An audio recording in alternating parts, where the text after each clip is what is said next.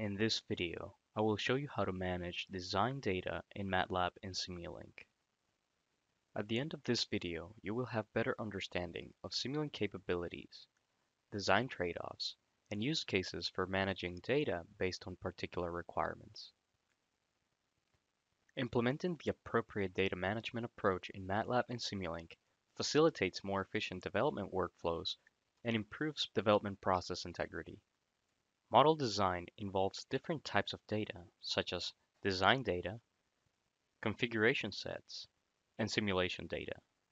In this video, we will focus on design data, which is the set of variables that you use to specify block parameters and signal characteristics in a model. You can manage model design data with the base workspace, model workspace, and data dictionary. The option that you choose depends on your modeling goals, the model architecture, and the type of data that you use. Design data can be sourced from different types of files, such as MATLAB scripts, MAT files, data dictionaries, and others. These files on disk are the source of the data that is brought into the MATLAB and Simulink environment. Important considerations to manage your design data include data scope, which determines where the data is visible and where it can be used, data storage, meaning if the data is stored with the model file or in a separate file, and automatic syncing, which is the ability to detect and sync changes made in memory with the source file on disk. Let's first look at the base workspace. If you're prototyping or experimenting with a model, you may want to consider creating temporary data like variables to define numeric values in your blocks. In this case, the base workspace can be used to manage your parameters and quickly create or edit the data.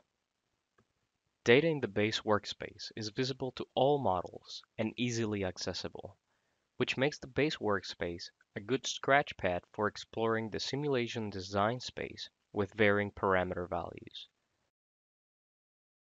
Data in the base workspace is not permanently stored. However, you have the option to save the content of the base workspace in a separate file, like a MAT file or M file.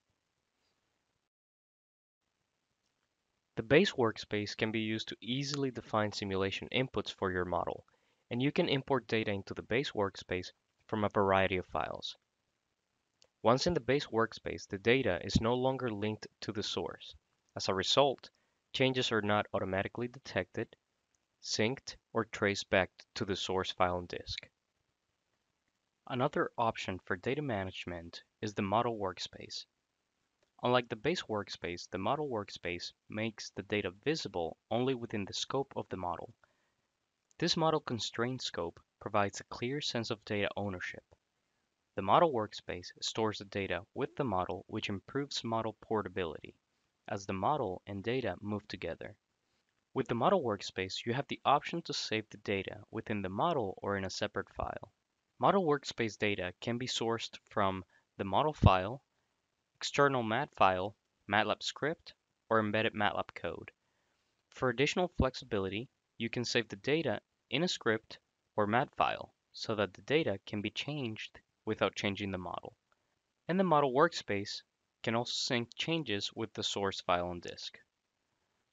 When you edit data in the model workspace, the data is linked to the source file on disk, and changes can be automatically detected and synced back to the source.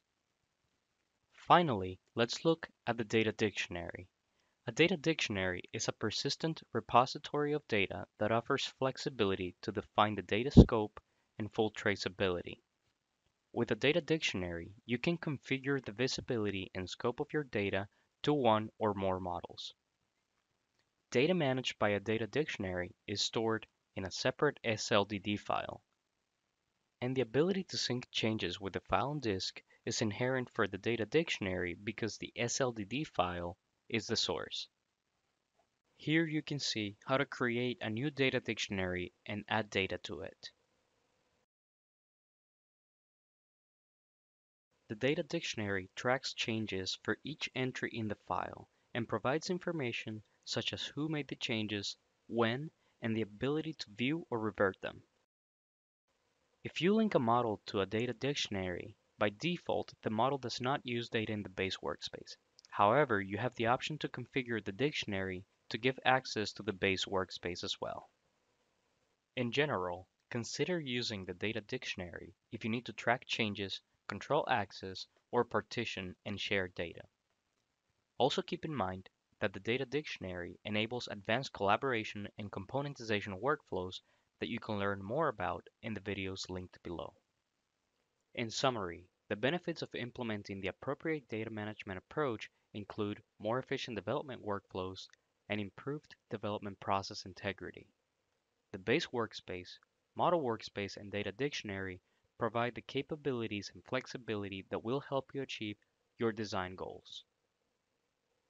For more information, please refer to our documentation.